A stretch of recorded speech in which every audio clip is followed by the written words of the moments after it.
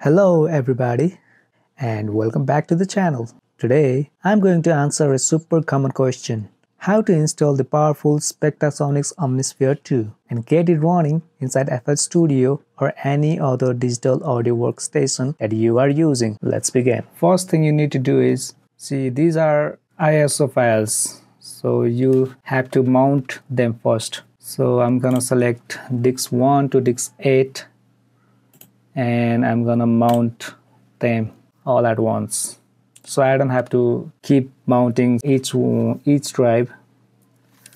The mounting process is going to take some time because the size of the file is pretty huge. As you can see right here, it's about 55.3 gigabyte. Let's wait for a while. Maybe I should check my... okay.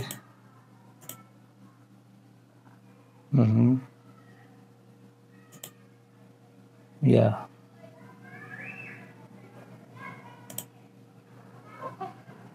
A few minutes later. So now the drives have been mounted. I better close this all. Now let's begin our installing process. Find your file. Step 1, go to the installer. And if you are using Mac, you go to the folder Mac and install the DMZ or PKG file. And if you are using Windows like mine, then go to the Windows folder and install the Omnisphere installer. So next, and license fax accept the agreement. My PC is running a 64-bit version, so I'm going to select a 64-bit plugin. And if you are using a 32-bit PC, then you can select the 32-bit plugin, or you can select both. Click next. Remember the path: C-drive program files, Steinberg, VST plugins. Okay. It helps while patching the file. Program data Spectrasonics C drive. So it helps when you remember the path.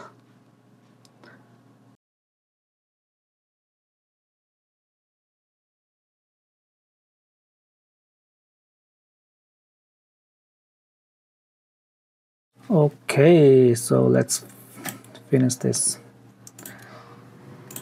And step 2, you need to data updater.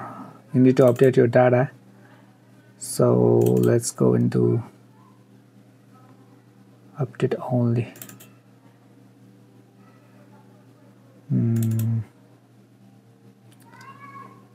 So let me check the version real quick.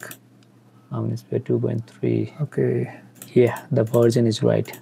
Run as administrator. Okay. Next, accept the agreement. Again, I'm going to use the 64-bit. So yeah, next, and I'm finished.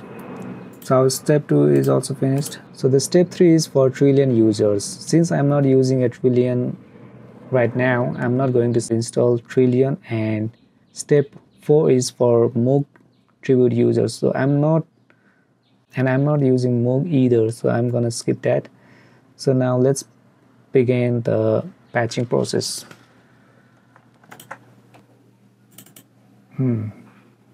So before you start patching your software, make sure you disable your antivirus, because it's gonna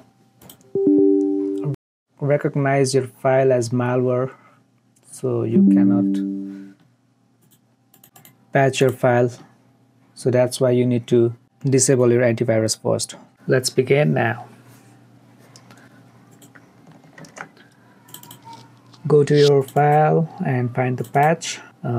This could be in zip format, so you better extract first, then find the .exe file and then you go to the C drive, program files, Steinberg, VST plugins, Omnisphere.dll, and successfully patched. Exit.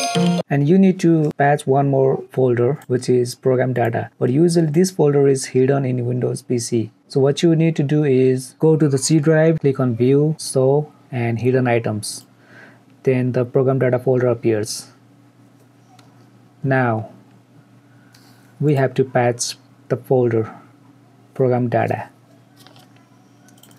So the process is same. Run your patch file, go to the C drive, program data, and find the folder Spectrasonics and plugins and 64-bit. Then you hit the omnisphere.dll. File is successfully patched. Now let's open our DAW. Let's open FL Studio. And after opening your DAW, which usually in my case is FL Studio, we have to scan our plugin before using it. This will load all the installed plugin in your DAW.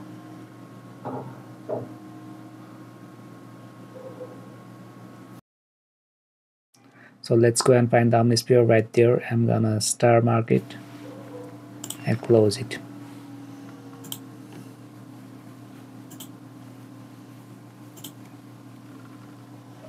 And if you cannot find your installed plugin for the first time after installation, you don't have to worry, because I'm going to show you how you can find the VST plugin after your installation. So you need to go to the plug like icon, which is called plugin database. Click on installed and click on generators. So click on new and find the Omnisphere and right click and open a new channel. That way you can find your Omnisphere. Now we have to copy this challenge code and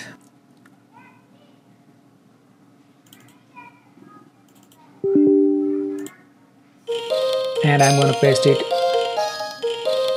right here, and I'm going to copy the generated code.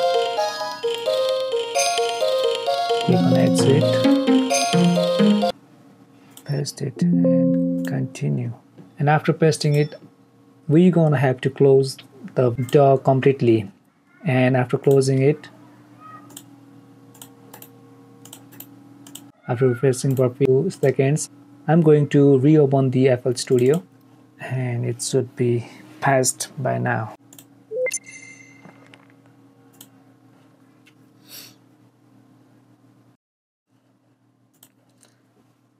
Now the install plugin is easy to find right here. It's under the synth. There we go, guys. We have it, Omnisphere. The working Omnisphere. You see, it has different sound, synth. Let's check few sounds.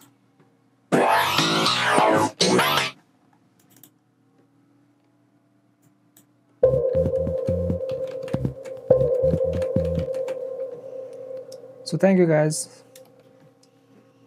This is how you do.